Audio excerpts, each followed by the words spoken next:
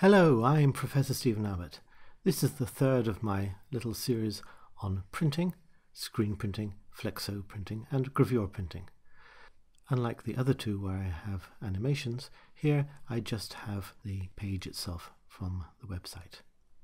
With gravure printing, we have, in the simplest case, the gravure roll or the analox roll, which has picked up ink one way or another. We're not concerned about that. We have the doctor blade. So coming up here now, we have cells nicely filled and scraped clean on the surface. We have the web coming in. We have some sort of deformable backing roll. And I'm going to talk about three phases. One, where the roll comes into the nip. Two, where it's in the nip. And three, where the separation takes place. And that's where the printing takes place. And the key question we all want to know is how much of the ink which is in the gravure cell will get transferred to the web. And the general answer is we don't know. This describes why we don't know. The theory I'm going to show here was developed with my colleague Professor Nick Kapoor at the University of Leeds. But after we developed it, there's a wonderful paper by Professor Carvalho at Rio de Janeiro, and I'll be showing one diagram from his paper. The paper is referenced at the bottom of this web page. The first part, stage one, is where the roller is coming into contact with the web. Nothing exciting is happening here. We have the cells, they're all full of ink, and the only thing that has to happen is that the air which is here has to be swept out. No big deal. In the middle, so in this second part, nothing whatsoever happens. We just have the ink cells in contact with the substrate. Now obviously if the substrate is absorbing, if it's paper, then the ink will start coming out. I'm concerned here only with non-absorbing substrates. Now let's get to the really tricky part. The separation. Where does the ink go? We've got the substrate pulling away from the roller, and where the ink was touching the substrate, then it comes out. The ink which is going up there has to be replaced by air somewhere else. The air starts going into the cell as the ink is pulled out.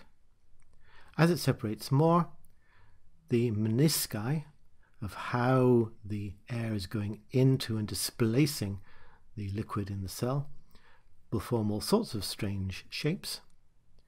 And right towards the end of the process, the cell might be like this, sort of half empty, unsymmetrical, but you have a liquid bridge here. And the characteristic of a liquid bridge, it will spontaneously snap. When it snaps, you often get a satellite drop, which is a familiar misting problem in gravure printing. But the point is that you have this amount of ink up here, you have this amount of ink left in the cell, the liquid bridge which will snap. So the amount which ends up here depends on how these menisci have taken place. That in turn depends on whether the menisci are pinned to the edge. If they're really strongly pinned, then almost no ink will get swept out, and you'll just get a tiny dot printed. If it's very weakly pinned, then it might zoom out and you might empty.